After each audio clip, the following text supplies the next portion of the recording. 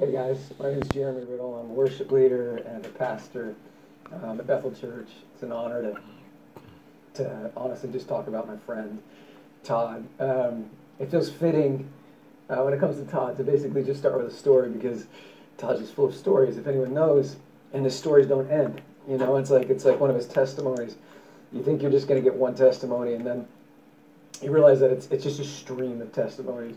But anyway, my first experience with Todd, I had no grid for who this guy is. I knew him by his hair, which is probably what a lot of people know by. But he comes to me after a church service, and I'm walking out. I just wrapped up leading worship, and he kind of grabs me and looks at me, and he's got tears in his eyes, and he just said, "Man, I love you." And this is like, you know, and again, this is my first introduction to Todd. And what took me back, though, is it was overwhelming, uncomfortable, but real, genuine love from a guy who didn't know me. And I just looked him back in the eye, and I'm like, this man is for real. And I just kind of this awkward kind of guy exchange where I'm like, I love you too, you know, kind of a moment. And I, you know, was immediately kind of just struck with the power of the love that was within him. My next experience with Todd, I was up in Canada. And he was supposed to be the guest speaker. And I'm leading worship that night, and we just heard that there's no way Todd's going to get through the border. And so, you know, they're scrambling for guest speakers. But of course, Todd did get through the border. And the next thing I know, he shows up just as we're wrapping up worship, and he was listening because it was live streamed. He's listening to it. He shows up, he steps out on stage, and he begins to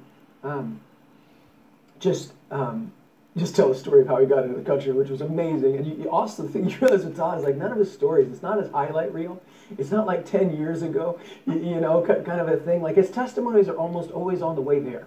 And which always, I got a kick out of it. But I'm listening to him preach, and I'm feeling something happening in the room that I haven't felt happen in the church in a long time. But I'm listening to what he's saying, and I'm going like, this guy is actually just telling the church the gospel.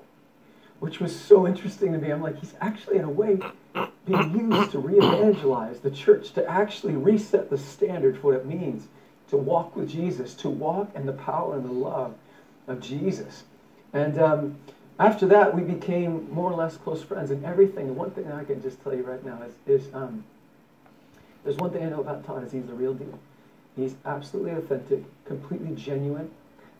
His is not about trickery or any kind of thing. Like, he moves, he listens to the Lord, he's absolutely, completely humble, he knows where the power comes from, but he is faithful and he's outrageously obedient, and there's something that God has just honored and recognized in his life. We're sitting on a couch, we were just having coffee, and my good friend, who we've known for years, who's been going through a hard time, was just there to pick up her little baby girl. She comes to the room, and Todd just stands up and says, "Hey, do you have neck problems?" And she's like, you know, looking around like, well, yes, I do. and he's like, yeah, God told me that whoever's walking through that door is going to get a new neck. And we knew, you know, what our friend was going through, but he had no idea. And he just puts, you know, he puts her hand, you know, his hands on her neck and just prays for her very simply, very beautifully. And he's like, just move your neck. He's like, you're healed. And she moves her neck, and she just starts freaking out and jumping up and down for joy. And that's just normal. And every single time, the thing about Todd is he kind of, just like I imagine Jesus does, like his lifestyle, he lives it out. It's not a talk. It's not just a preach. It's something that he lives out with absolute conviction. And he does it effortlessly. Like, and there's something in it. When you watch it, you go like, I was made for that. Like, I was made for that. And I believe that God is raising him up for such a time as this to reawaken the church, to reset the standard of what it actually means to follow in Jesus. In power, in love, in revealing the nature of our Father to the world, to a lost and broken world who don't really care about a bunch of religion, but wow, a God who cares about their life, a God who cares about the pain in their neck or the pain in their knee, a God who actually wants to heal them and reveal himself to me. That's a God that everybody has an appetite for, and God's using him in such a powerful way. And my encouragement to you guys is this: there's a lot of places you can put your money. There's a lot of places you can invest that resource, and I just go, this man is worth investing into. That the vision that God has put in his heart to raise up and disciple nations, people all over the earth, to step into the footsteps of Jesus and begin to move and in the power that they were born to move in as sons and daughters of the King, not for their glory, but for the glory of the King and for the glory of God on this earth. That's a man worth investing into, and what's in his heart for this school is worth investing into. And I've seen it with my own eyes. I'm a huge believer in this man and what God, the mandate that he's put on his life.